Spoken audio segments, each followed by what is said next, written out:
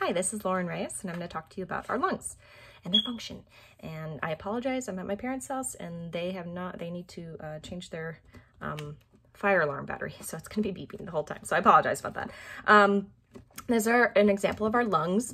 This is the diaphragm, so as we inspire or inhale, our diaphragm flattens, but the lungs expand. So the diaphragm flattens to make room for the lungs. It's an autonomic nervous system response.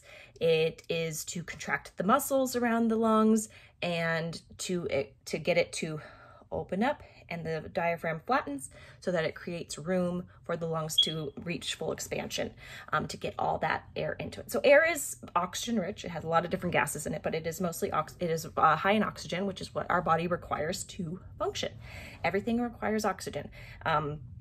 So the air is inhaled through our mouth or our nose, down our trachea, into our lungs bronchi, into the bronchioles, into the little alveoli sacs where gas exchange occurs. So the alveoli are wrapped in capillaries where oxygen diffuses into them, and then it circulates through our entire body, through our arteries. And then exhaling, so then the lungs are going to deflate is probably not the right word, but not be as expansive, and then so when we're expiring, we are actually pushing out carbon dioxide rich air,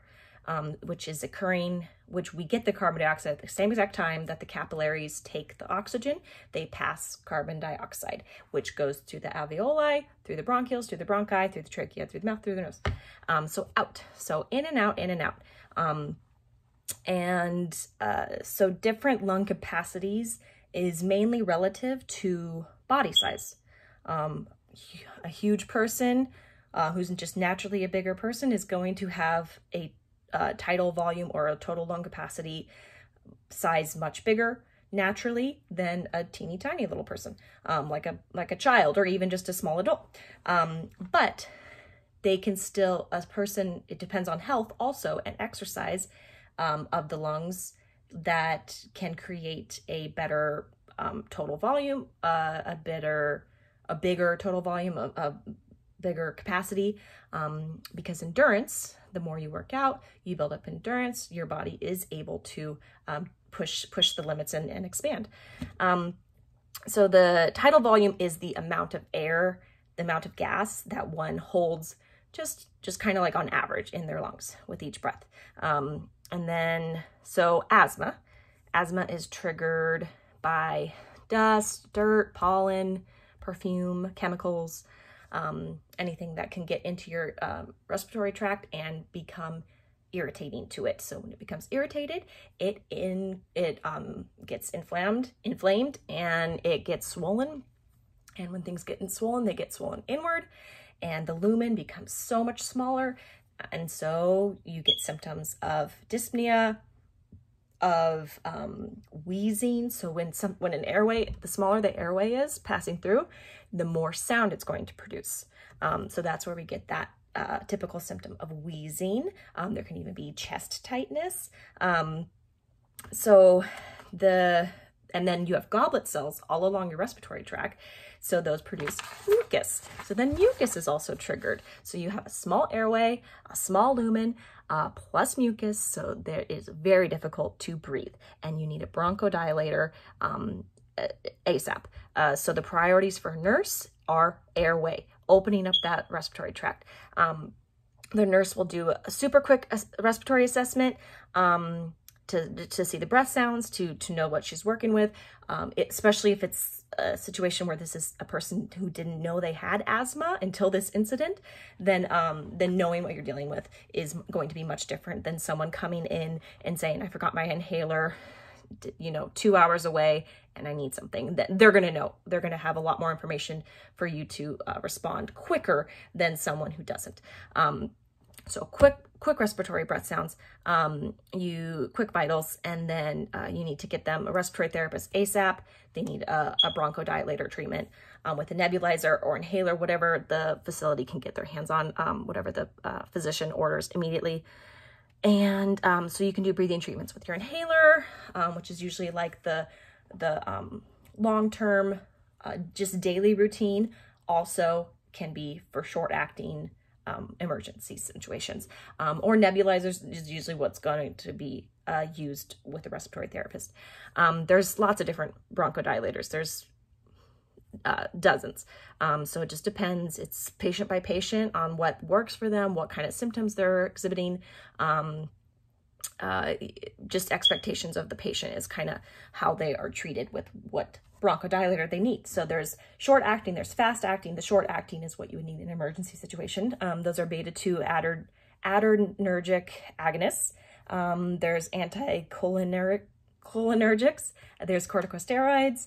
There's leukotriene modifiers, and there's immunomodulators.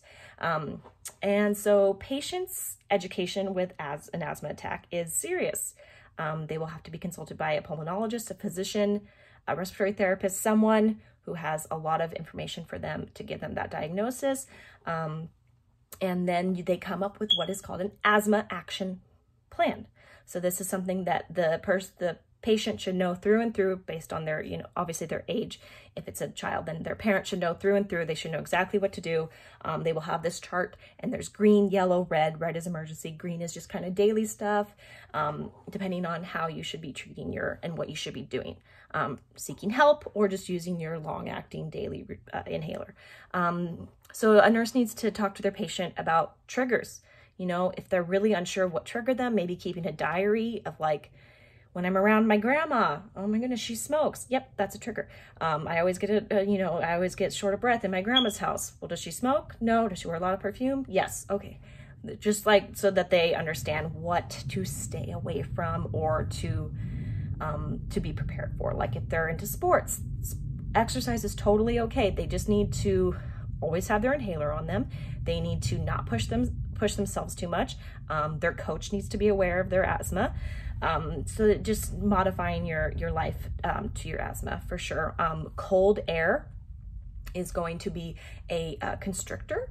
So cold air is dry. So it has no humidity in it. So it is going to irritate and swell and possibly create an asthma attack. So you need to be prepared if you're going to be living in cold weather or going someplace with cold weather.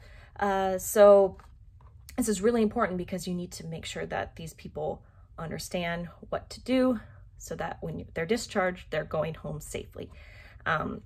And then, as I said, exercise is really good. It actually strengthens their body. It increases their total lung capacity. It can be a great benefit if you know your parameters and you're always prepared with your inhaler. It should always be on person, always. If you have asthma, always, always, always. You should never be without your inhaler. Resources, there's an abundance online. There's communities you can join, like through social media of asthma communities. There's a plethora of downloadable booklets with literature on it. The American Lung Association, there's Allergy and Asthma Network. And then here in Arizona, there's Arizona Asthma and Allergy Institute, where you can find tons of physicians that are really, really well knowledgeable about this and be able to treat you. And if you're looking for a different type of treatment, there's a lot of information out there. So thank you. Thank you.